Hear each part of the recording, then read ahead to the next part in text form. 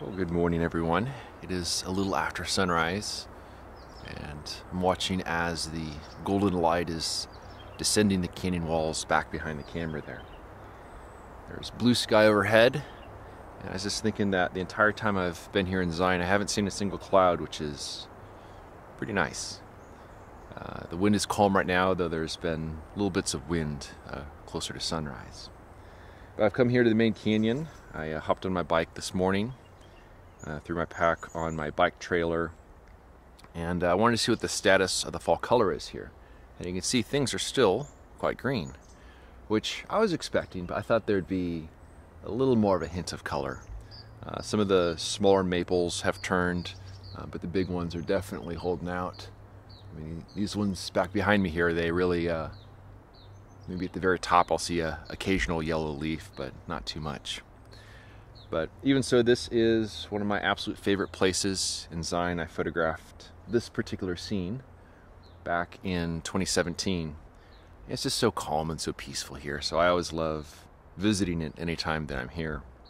But I'm going to spend a little time wandering around a little bit, just to see what there is to scout. And I'm not really seeing anything right now that really jumps out to me as something I really would like to photograph. It really does need some more time just to build that color contrast. But we'll see as I head further up the canyon to check those areas out as well. But I suspect I am going to end up cycling back to camp and hopping in my truck and revisiting the areas where I've been for the past few days. But just knowing that it's going to be pretty warm up there and how nice and cool and lush it is here in the main canyon probably makes me want to linger here a little while longer, even though I don't really see any subjects to photograph at this point in time. But always fantastic to revisit past subjects, check up on them, and lots of green grass, lots of green leaves, and absolutely beautiful morning here in Zine.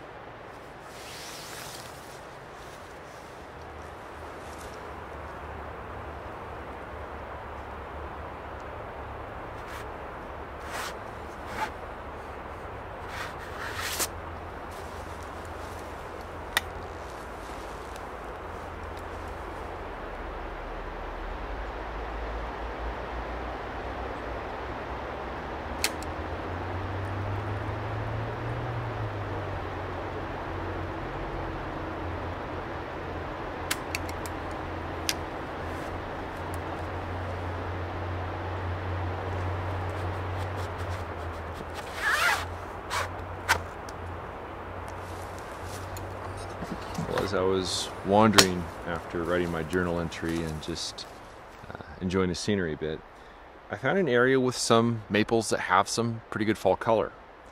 So I just took a photo of the tree you see back behind me there, and it is backlit by some soft reflected light because the sunlight is hitting the very top of the canyon wall, which is sending this nice warm light down. And exposure is very tricky on the scene. It is backlit, but also the leaves are quite dark, and I'm judging the exposure based on the darkness of the trunks. I'm putting them at the lower limit of what the film can do, which is about 2 stops below. And I don't know, we'll see. I did use a warming filter because ultimately most of the light that's hitting the scene from the front is coming from the blue sky above, and then you have the warm light coming from the back. And I suspect that if I don't use the warm filter, it's going to go a little bit blue on the front with a little bit of warm in the back, but I think this is going to really pull out those warm tones. But the breeze continues to be quite calm, and actually I exposed 2 sheets of film on this scene, and we'll see. As the light continues to develop, I might expose 1 more sheet, but I'm probably good with what I have. I think at a certain point, the sun might start hitting in the background of the composition. But we'll see. I'll wait around a little bit longer, and then I'll get things packed up, continue scouting, and then probably at some point hop on my bike and continue to ride through the canyon. But I was not expecting to find a subject with good color, but it feels pretty good.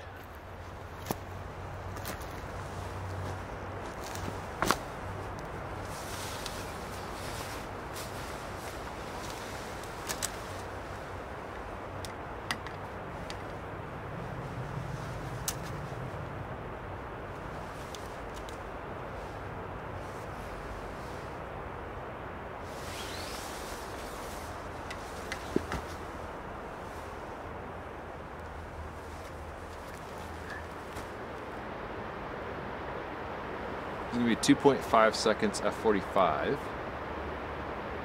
Let's wait for a breeze to settle.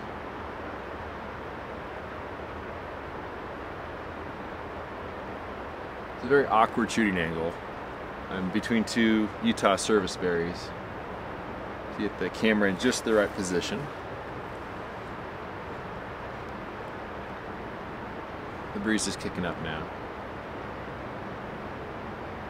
It's better.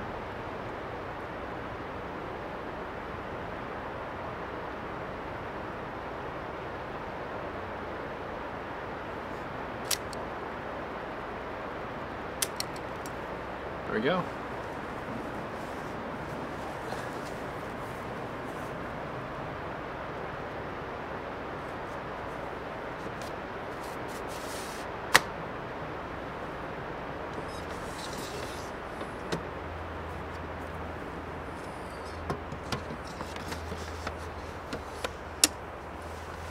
So this tree is one that I scouted, I think it was 2020, maybe 2019, and I've always loved the shape of it, and it's very difficult to get a clean background on it because I'm having to shoot upward, and you get to the very edge of the canyon wall behind it, then there's a little bit of open sky, so I had to position my camera between these 2 bushes here, and the breeze is calm right now. The light is very, very nice, no clouds in the sky. And the light is going to shift, or the sun is going to shift, and then the reflected light should get a little stronger. So I think I'm going to sit on this scene and then perhaps expose another sheet. But it feels great to photograph another subject.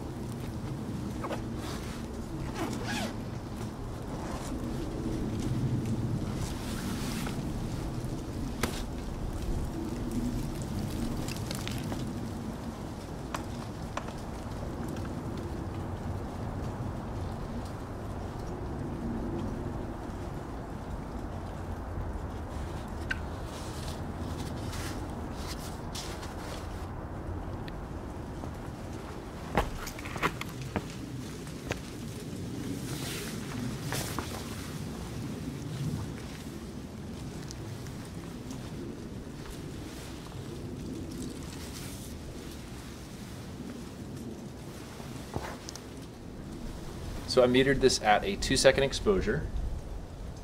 I averaged the lightest and the darkest areas in the scene.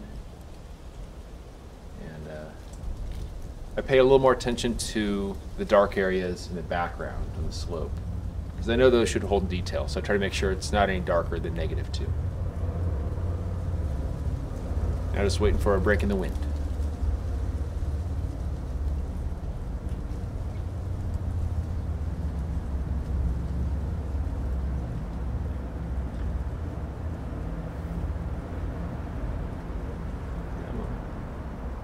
It helps if you talk to the tree. Come on, tree. No wind.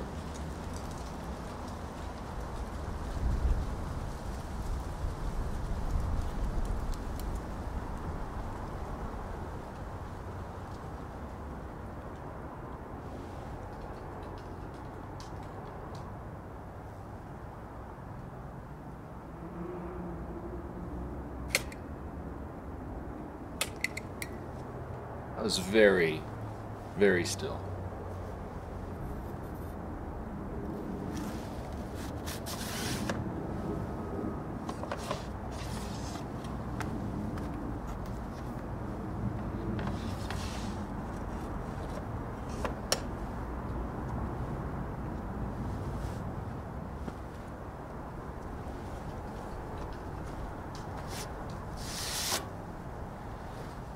So I put a 3-stop ND on there, and that puts me at 15 seconds. And now I want wind. Am I going to get wind? Probably not.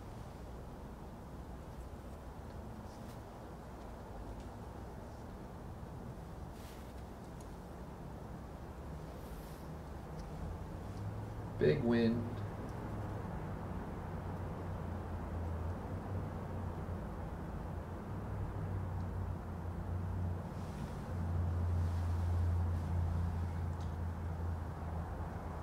See, this is what happens.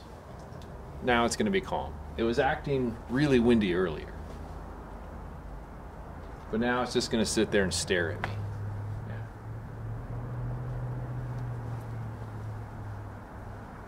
Don't be calm, be windy.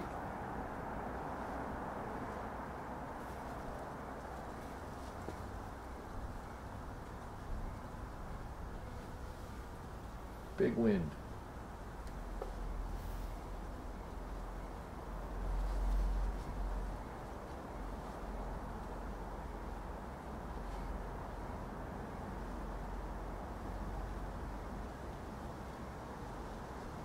There we go.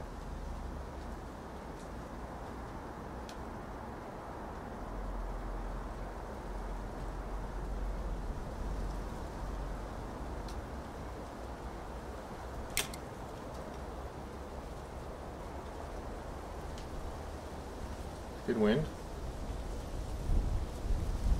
Good wind.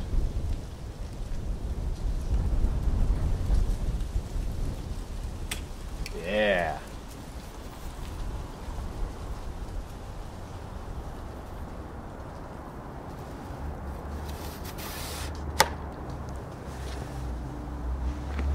So this is a subject I've walked past many years, and I always struggle to find a composition with it because it's a very tall subject. This ponderosa log goes quite a ways up, and I was always thinking of trying to photograph the whole thing.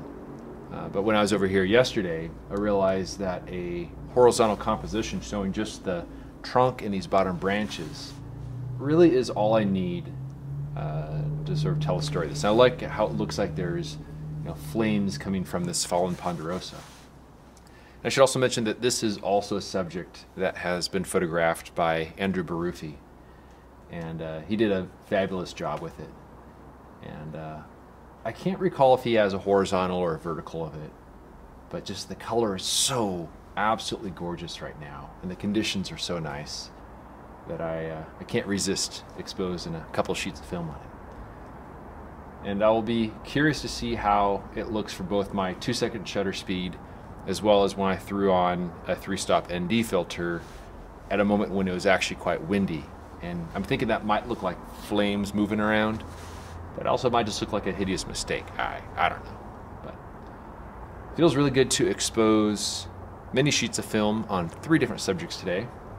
And I should mention that when I went back to camp earlier today, there was just a little bit of clouds off to the north, and those are the first clouds I've seen in the entire time I've been here. So at some point this streak of great weather is going to give out, but it is still absolutely beautiful here in Zine. I was surrounded by a soft symphony of crickets that evening as I packed my bag and made my way back to camp. It was a fitting end to yet another wonderful day in Zine. I can't say I'm satisfied with my first photo that morning, but sometimes the act of taking a photo is more important than the end result. Perhaps I'll find a different way to photograph this subject on a future visit. My second photo was more proof of concept than anything else. I'll keep an eye on this tree on future visits and see if I can photograph it while the fall color is more pronounced. Although I'm satisfied with my photo of the fallen ponderosa surrounded by calm maple leaves, I prefer my second photo, with intentional wind movement during the 15-second exposure. The swaths of fluttering leaves help simplify the image, placing more emphasis on the structure of the ponderosa. Much as I had hoped, the windswept leaves give the appearance of flames, making this the first photo I've taken where wind motion is both intentional and also beneficial to the subject. Thanks as always for watching, and we'll see you around next time. You may have noticed this video has no ads and no sponsors, and I think it's nicer that way. If you enjoy this ad-free and clickbait-free content and want to help me live my dream, a voluntary contribution through PayPal or by joining my Patreon helps keep my gas tank full and my film freezer stocked. You can find more information by visiting my website at benhorne.com/donate. I also have prints, eBooks, and my annual portfolio is available on my website. Thanks so much for watching, and we'll see you around next time.